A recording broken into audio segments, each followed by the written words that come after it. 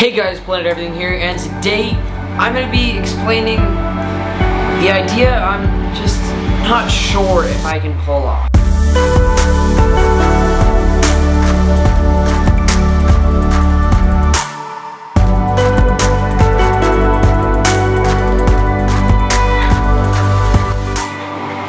So, I had a science teacher about 2 weeks ago who replaced our other science teacher who was gone on her honeymoon for like a month. So he was a really cool guy, and he had this great idea. I was like, one day, a couple days before he left, I was like, you got anything you would like me to 3D print, like as a going away present? And he was like, actually, I had this great idea. So he explained to me this idea of a calendar, and I'm not going to go into complete depth of it, but it is pretty much like every single day you have a different amount of daytime in the day, right? And you have, let's say, 183 discs, one to represent 2 days. And then one at the end, because it's an odd number, just to represent one. Now, let's say that we had all of those days, and we had all of the day times. So the daytime, I mean, is the amount of time in the day that there's sunlight. So that number, the number of hours in a day that there's sunlight, put it divided by 24, and then multiply that number times 60. So 24 being the number of hours in a day, which would come out with a decimal, that decimal would be the number of times that the number, and then that decimal, you could multiply that decimal times 60 to find the proportional amount of extrusion space in a 60mm disc. I don't know how to explain this very well. And then we have so this is our daytime. Now every day, this amount of time gets shorter, right? So then we have a disc, and we have this larger semisphere right here that 183 of these discs can fit into. Now, we want to take this number of hours, divide it by 24, and then we find the amount of percentage. It's pretty much a percentage that we then multiply times 60mm, because 60mm is this diameter of this disc. And then if we multiply it times that, then it's going to give us like this. It's going to give us probably 40mm right here, because every day fluctuates about 1 minute of daytime, or about like, not even, like a lot of minutes of daytime. So then I thought, well, then Mark said, our science teacher said, well, I want to do that for every single day. And, you know, for one day, so for one disc, both sides will have a different day.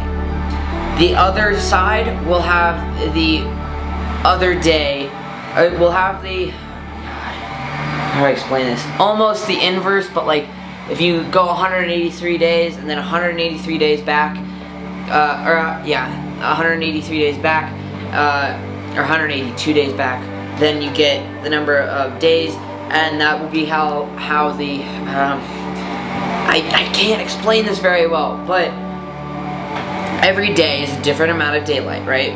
So we want to find out for every single one of these days how much daylight there is, and then put it over 24 and multiply that number times 60. So we made an equation. And my friend Connor helped me with this because he remembered parabolas a lot better than me from last year. But this equation was pretty much just showing, so 16, I think it was like, I don't know how many hours are in the maximum day, but it's a lot. This is like the maximum hours in a day. And then we pretty much made an equation to find the parabola that would estimate come within about a minute of every single day's length. God, this is complicated, but this parabola would make it so that we can find out the number of hours in every single day, and then we can multiply that number. We could divide it by 24 and multiply it times 60 so that we could get the number of millimeters that we want the disc to extrude out of the semicircle for. I know this is really complicated, but if you can grasp this, like, yeah, that's what I made it come true because I had a 10-hour car ride to Moab. And this is what I came out with. This is a semi-sphere with 183 little notches. Now, I still have to print the discs to go inside of each one of these notches because it's a real pain to make these discs, but I am working on it, and it's the most difficult thing I've ever built or constructed. And the thing is that I designed this whole thing, so for every single one of these little intrusions here, it's a different depth, because that depth is proportional to the amount of daytime that there is in that day. So, I really hope you guys understood this a little bit, because I don't know, it took me a while to figure it out myself, but anyway, that's the idea. This actually took a week, or 6 days to print, because I printed it at the highest quality possible, which is 0.06 millimeters, which is really, really, really small layer height. Like you can, oh god, you can like see the layers, but barely. It's a really solid figure because it's so together. It's not really breaking very easily. Yeah, it's just the most difficult project I've ever worked on with my 3D printer, and I just really felt like sharing it with you guys. But yeah, that's pretty much it for this video. If you liked it, please give me a thumbs up. Don't forget to subscribe, and also please share with your friends because, you know, sharing is caring.